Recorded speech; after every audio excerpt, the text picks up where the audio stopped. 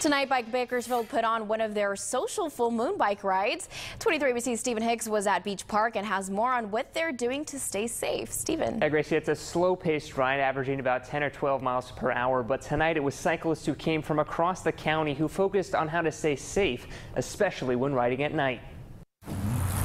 The reasons why cyclists ride is hard to pinpoint. I like the exercise and I just like the freedom. But when it comes to staying safe, the answers are pretty similar. People need to know about the 3-foot law. Definitely wear a helmet. To stay safe, riders focus on staying seen. That means lights in front and back. Even in the daytime, I put a blinky light on so it can be seen from behind. In 2013, according to the Insurance Institute of Public Safety, there were more than 700 bicycle-related fatalities.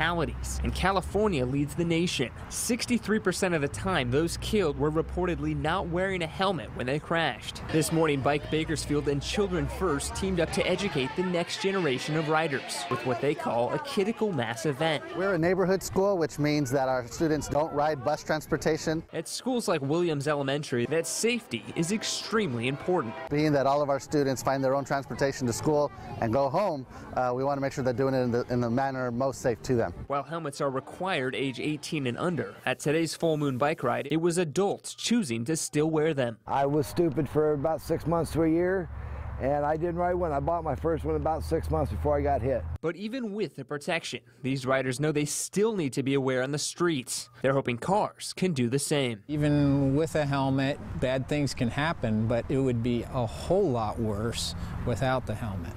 And if you missed tonight's ride and want to catch the next full moon ride, it's scheduled for September the 26th, another Saturday starting at 8 p.m. But they do warn you that the schedule is subject to change. In studio, Stephen Hicks, 23 ABC.